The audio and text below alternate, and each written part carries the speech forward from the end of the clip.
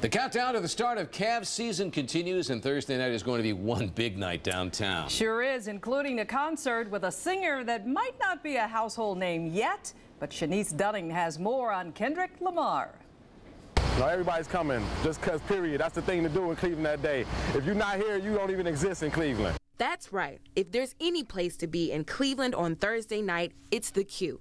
Not only will LeBron James make his official return at the Cavs opener against the Knicks, but TNT is also sponsoring a lineup of entertainment, including a free concert with Kendrick Lamar with a guest appearance by Kevin Hart. Kendrick Lamar, I'm a huge fan of his. For fans, Lamar's visit to Cleveland is the cherry on top of an already highly anticipated day.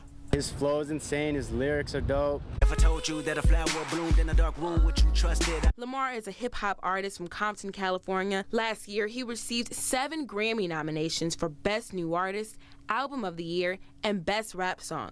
He really hip-hop. On Thursday, this parking lot across the street from the Q will be turned into the concert stage. And if you're wondering how many people are they going to let into this thing, well, TNT tells me that the capacity is set at 5,000 people. So I would just encourage people, if they want to be a part of it, to get down here early and make sure that they're just ready for a great evening. There are no tickets needed for the festivities. The public event starts at 4 p.m. Thursday, and the concert begins at 7 p.m. After that, the concert will turn into a watch party with a national broadcast of the game on TNT at 8 p.m.